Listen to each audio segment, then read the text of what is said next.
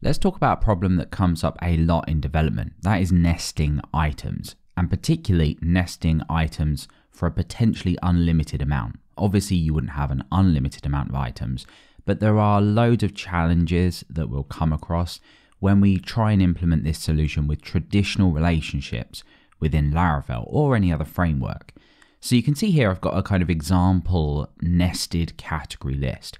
And it's important to note that what we're going to cover in this video works for any kind of nested data. So it's not just tied down to simple categories. It could be a list of comments on a blog or anything like that. So you can see here that we've got two root categories. That would just be a category model.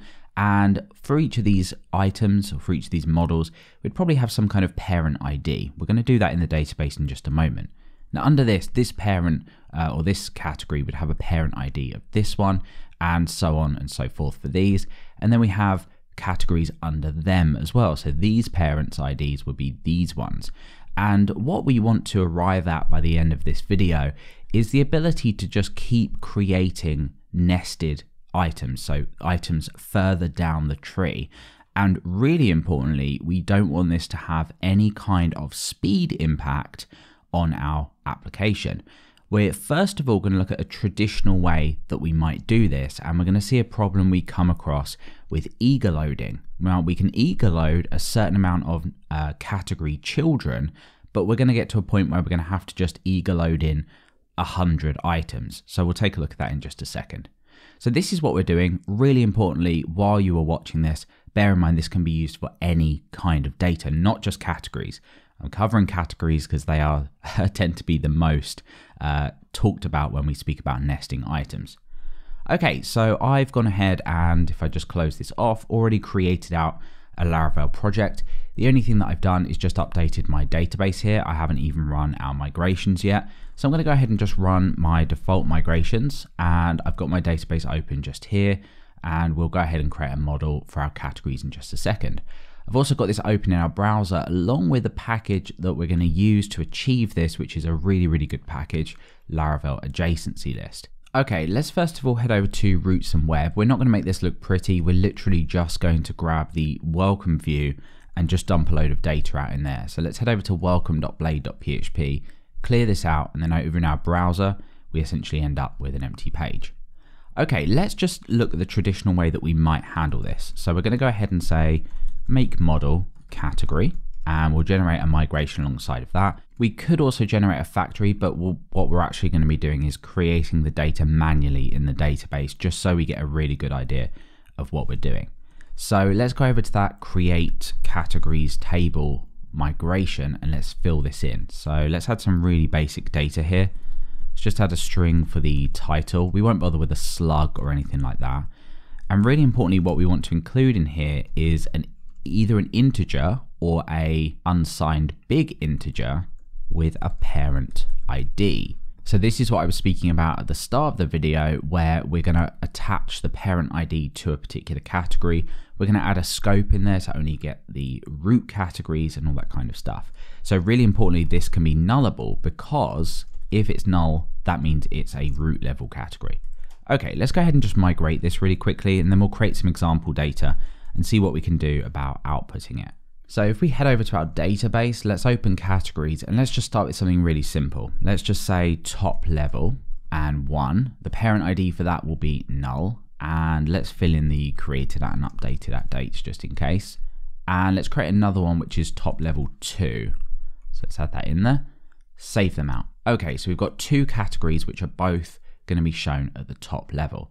Let's just head over to our roots file, and let's just grab them categories out. Of course, we're just messing around here, so things are going to get a little bit messy, but that's fine. And let's pass them categories down to our views so we can iterate through them. Okay, so over in welcome.blade.php, to iterate through these, we're just going to use a standard for each loop. And we are also going to be talking in this video about recursive blade components as well. So we can just continually iterate on all of the children, regardless of how many we add to the database. So let's say for each categories as category, and let's just fix that up. And we'll of course end that for each.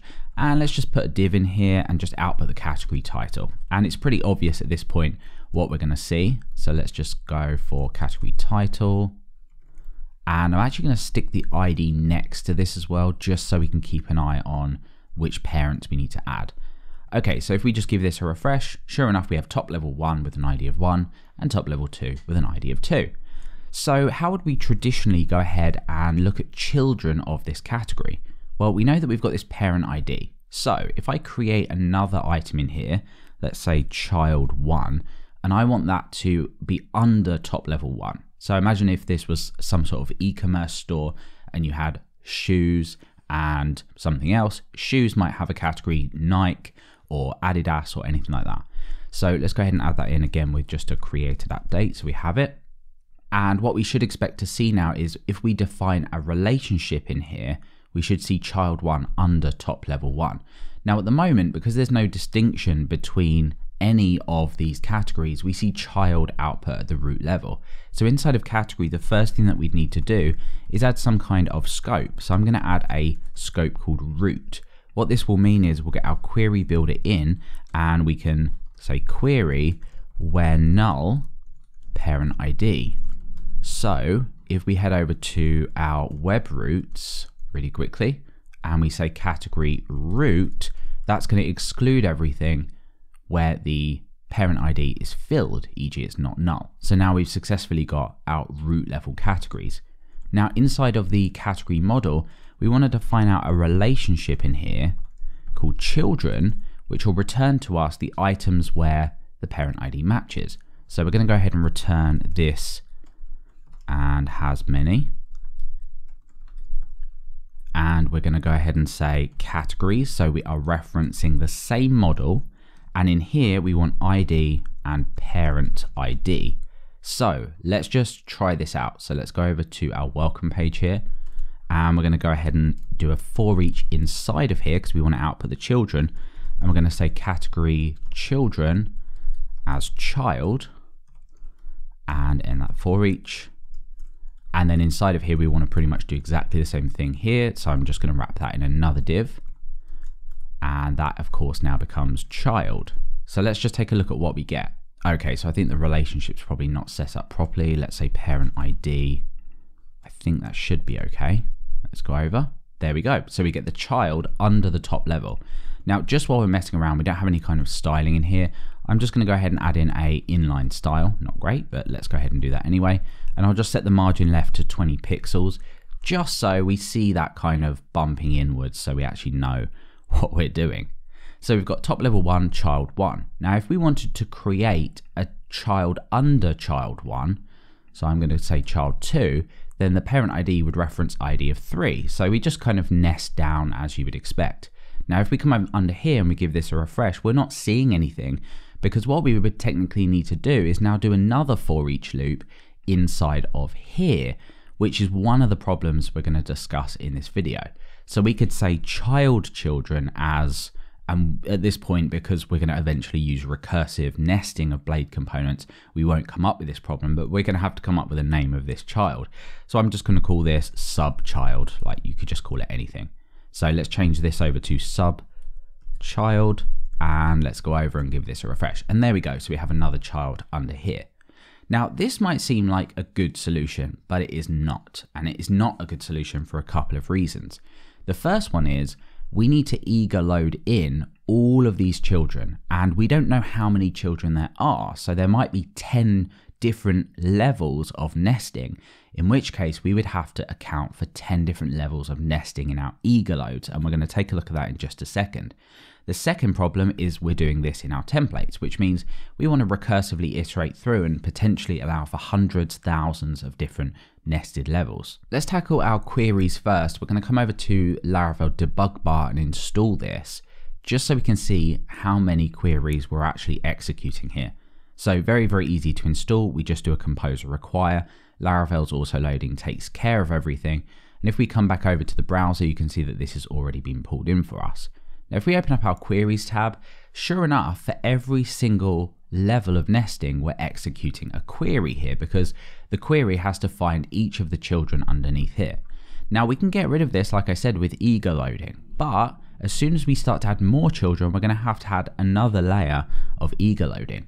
Let's take a look at this eager loading now. So for category, we're going to say with children. That's going to get rid, or at least eager load one level of this. So you can see parent ID in 1, 2, but we have a third level of nesting here. So we're going to have to say children and then the children of them children.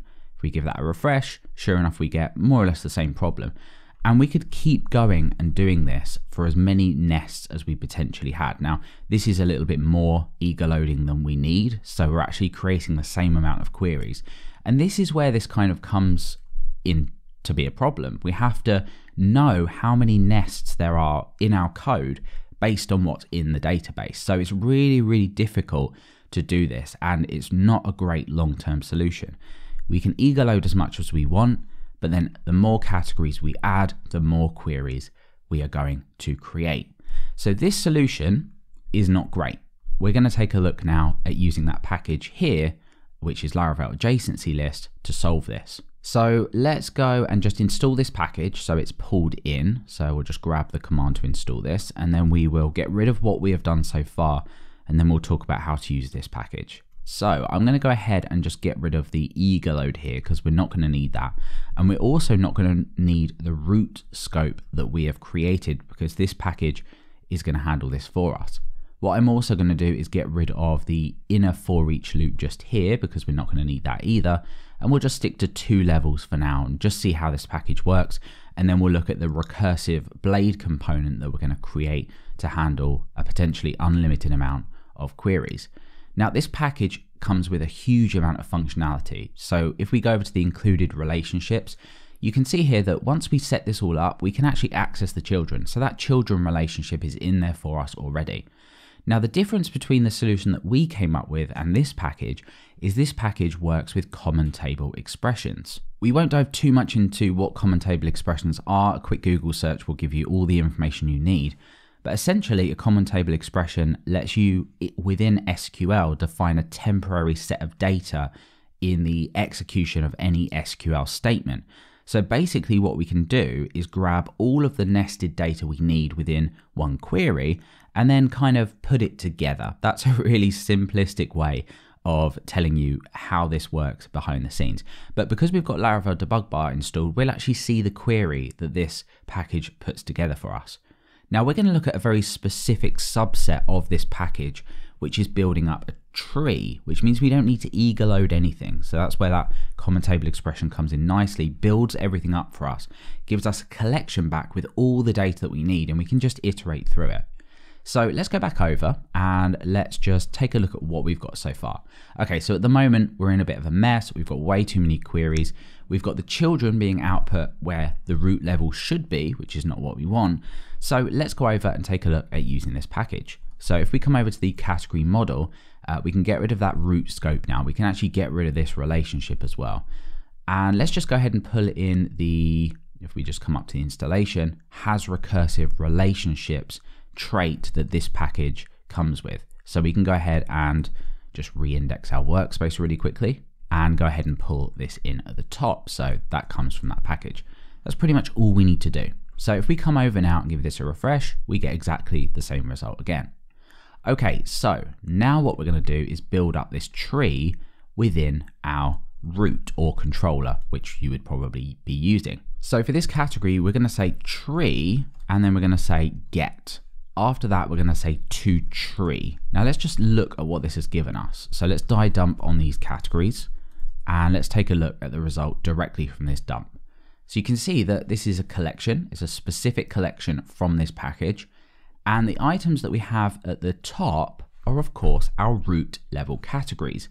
So the way that we set our database up originally with this parent ID is exactly what this package needs to work. You can change the name of that, but all of that is in the documentation for this package, which I highly recommend you read through. So that's working. And we have, if we just check this out, our top level 1. And if we just come down to this one, our top level 2. Great. So we've got them 2 top levels. Now the difference is if we look at top level 1 and we look at the relations here, you can see that we've got another collection with the children already in there. And that's what's been built up when we used the tree get to tree functionality. So if we go and look at the items in here, you can see that we've got another category and we have child 1. Now inside of here, we've got more relations. So essentially we've got all of the data inside of our database, how we would expect to see it, already built up for us. So we've just got a huge collection of every single item that we need to get this working. So now what we can do, get rid of this die dump, go over, give this a refresh, and there we go. You can see that we've got our top level 1, we've got our first child there, and our top level 2. Notice there's only one query, so you can see that we've got a recursive common table expression here, which is selecting that specific depth of everything, and then the package is putting out all of this data that it receives via this query into a collection for us. So we've got one query now. Now let's go over to welcome.blade.php and let's actually bring back that other child iteration. Give that a refresh. There we go. So we've got another child in there as well. And if we had more children, we would still only end up with one query. So in terms of queries, this is very, very quick. We've got one query. We've not had to eager load anything, and we're getting everything we need back. The last thing that we need to focus on is how we deal with all of this. Because if I go over to the database and I add another child under, say, child 4, we're not going to see that because we're going to need to iterate over that again. So we don't see any items in here. So let's leave things as they are, and we could add more to top level 2, but you kind of get the idea. And let's take a look at recursive blade component to deal with outputting a potentially unlimited amount of children. So let's think about this. We will get rid of this for each loop in here. What we essentially want to do is create a component which outputs the title and any other information, in our case, our ID. And inside of that component, that blade component needs to call itself to re-render the same component for that category's children. And this will end in a kind of recursive loop of rendering out that blade component. If this doesn't make sense, don't worry. Once we've got it all in place, it should do. Okay, let's get started on this blade component. So we're going to go ahead and use PHP Artisan make component, and I'm just going to call this category item. Of course, you can call it whatever you want. Now, I want this to be anonymous, so I'm going to go up to app and view. I'm going to get rid of category item here, and I'm going to go ahead and just run PHP Artisan view clear. And now essentially what we end up with, if we just open this up and go over to views and components, is a category item that we can just start to use and call on our page or render on our page. So we still want this top level for each because that's what's going to kick the process off of rendering out all of these category items.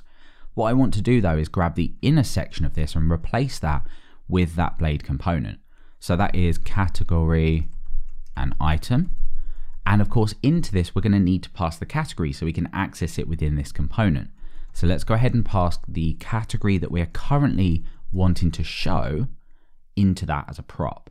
So if we open up category item, we can go ahead and explicitly define up here that we're accepting in a category prop, and we can even add a default to it if we wanted to. And then we're just going to replace all of this out with what we removed from the welcome page. So now that we've done this, let's just go over and give this a refresh. And you can see that we pretty much get the same result just without that additional for each loop that we manually added in here. Now what we need to do is call for all children this entire component again. And what that means is it's going to constantly go through and find the children for every single category we ever pass into it. So we're going to go and just do this pretty roughly. Of course, we're not styling this up properly, but we're just going to say category item, and we're going to pass in the category. Now the category that we want to render in this case is the child. So let's go ahead and say child. So now what's happening is if we just go back to welcome.blade.php, we're rendering out two top level category items. Inside of that, we are displaying that data. We're looking at the children for each of them. And in our case, the children for the top level 1 is this child here. That will render that out. Then this component will go ahead and do the same thing. So it will display that child, but then it will look for that child's children as well. And it will go into here. And then it will do the same thing. It will render out that information and it will look at the children of that child's child. So again, it just goes down and down and down, recursively rendering out this component for every single nest item. So let's go over, give this a refresh, and there we go. We're ended up with one query to grab all of this data, and we now have a recursive blade component which will iterate through for however many children we create. So let's just go over to the database and play around with this. I'm going to create another child in here, 4, and that's going to be parent ID of 2. So that's going to come under top level of 2. I'm actually going to go ahead and add another one under one of these. So let's just add it to child 3, and we'll just see how this changes. If we go over, give this a refresh, there we go. We just get another child under there. This child's rendered out, and everything will always be kept up to date regardless of how many children we add in the database. So like I said before, that Laravel adjacency list package contains a huge amount of functionality, not just for building up trees like we've seen here, but that tree functionality that it provides is perfect for building up trees like this within categories or pretty much any other data that you need to be nested. And we've looked at a custom solution by building a category item blade component, which recursively iterates through for every single node in that tree list.